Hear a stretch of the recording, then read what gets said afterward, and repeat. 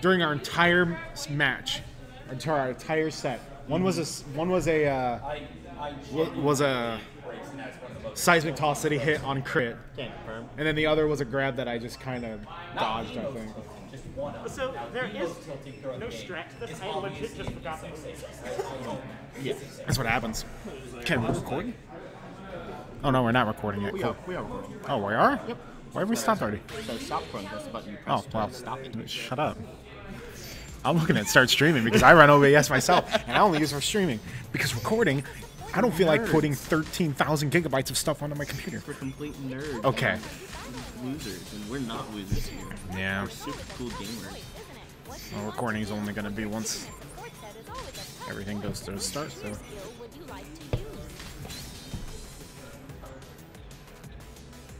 I'll have you start. Looks like it.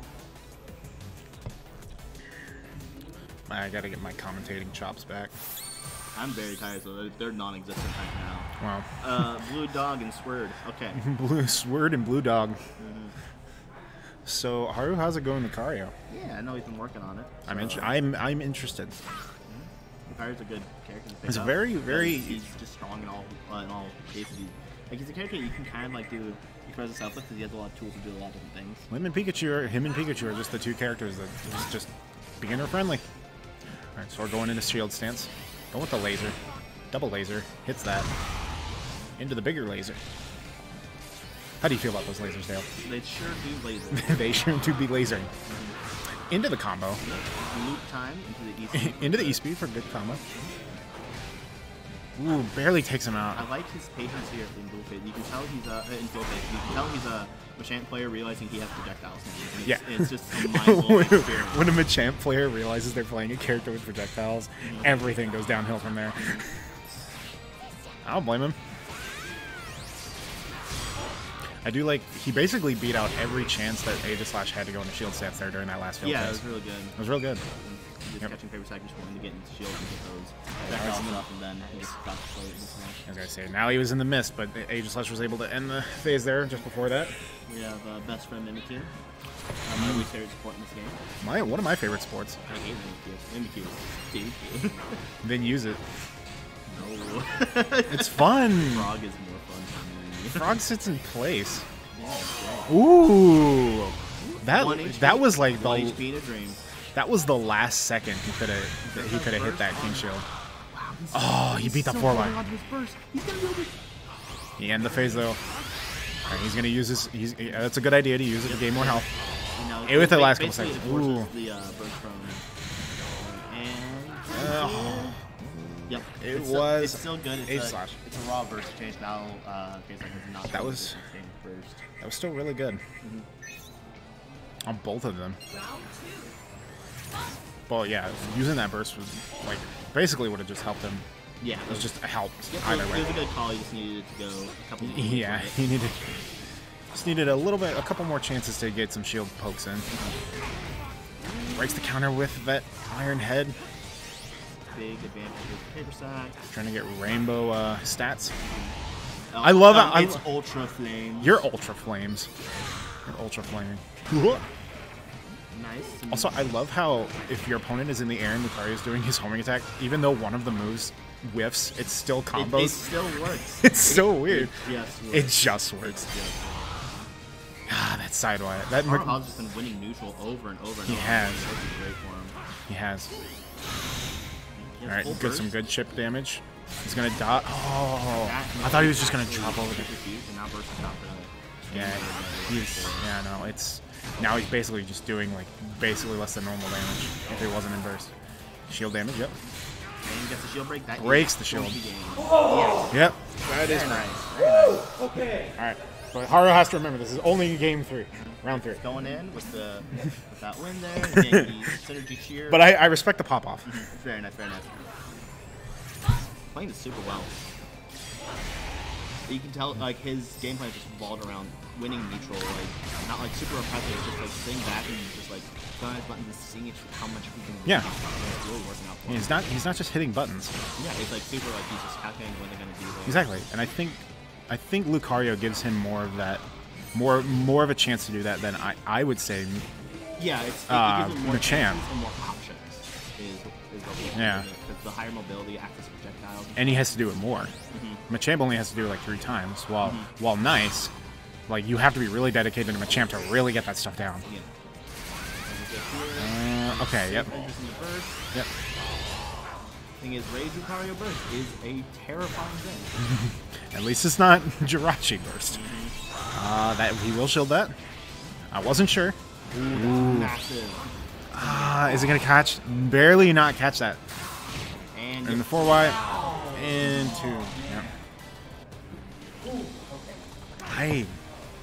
Yeah, that barely missed too. Yeah, I think that burst barely missed. If it was just, I think could he combo into that? If he 2-wide first. Oh, okay. Oh. Because he gets the. Would have been able to kill it. No, it would not kill. Yeah. Basically, rule of thumb with like most combos into burst is that you usually aren't going to be doing too much more than a raw burst would. And Lucario's raw burst in Rage probably did about 250, and she was like around 300 or so. Yeah. So just as a heads up for anybody watching this who hasn't played too much Pokken, remember, or just keep it in mind, don't always think your burst is going to kill off a combo. No. Unless you absolutely know it's going to kill, don't expect your burst to kill. Yep. Don't stand up and walk away. Even if your opponent's at like 20 HP, you just never know. Especially with the case of Rage, because Rage is super powerful. Yeah. Lord knows we've all gone through that at least once. Especially depending on some cases, like Sigurd has a big problem killing first because like half his damage comes at the beginning before animation. Yeah. And if they enter Rage before the like, cinematic animation starts, then they get the Rage defense. Yeah. Yeah. The animation like kind of resets that, doesn't it? Yeah. If you go into Rage during the animation, you don't have to get the Rage buff. Yeah. If you go in before animation, you get the Rage buff. Yeah. So, yeah. Getting a lot of buffs off for itself. Ooh, that sideway hit. I thought something else hit. I could barely see that sideway. Goes in for the Mimikyu. Gets away from it. Is just trying to keep away from it. Yep. Good. Try and bait it. Oh. He was able to outlast it. That's... I don't know if he was close enough for a punish on that. Nice combo, though. Into the Emolga. I like it. Slows. Yeah, Aegislash cannot get rid of that speed buff without getting two debuffs himself. Debuffs are really hard to get rid of on Aegislash, even though he can get a lot of buffs off. You have to get a grab in field phase and get something off in dual phase.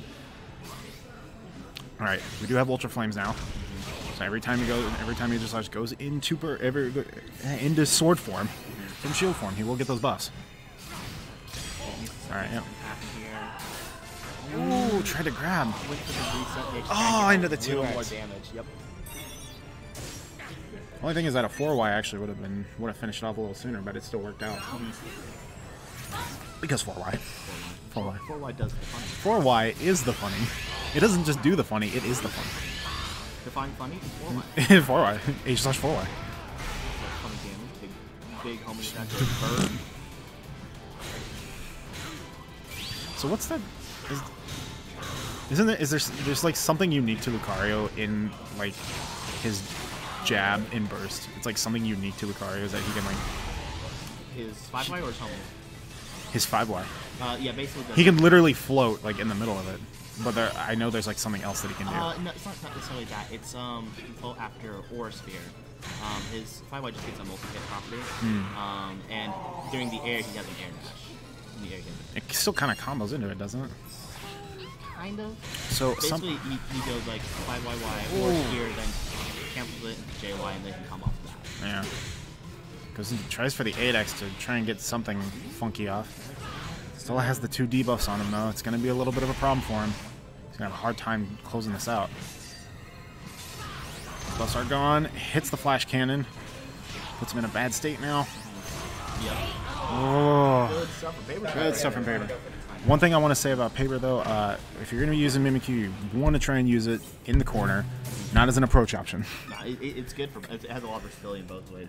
You can tell this HaruHazu had the neutral approach, so he wasn't like too hit by the approaching Mimikyu, but it still forced him into the corner. Well, still, it's still really good as a corner option. Much better in my opinion. Okay.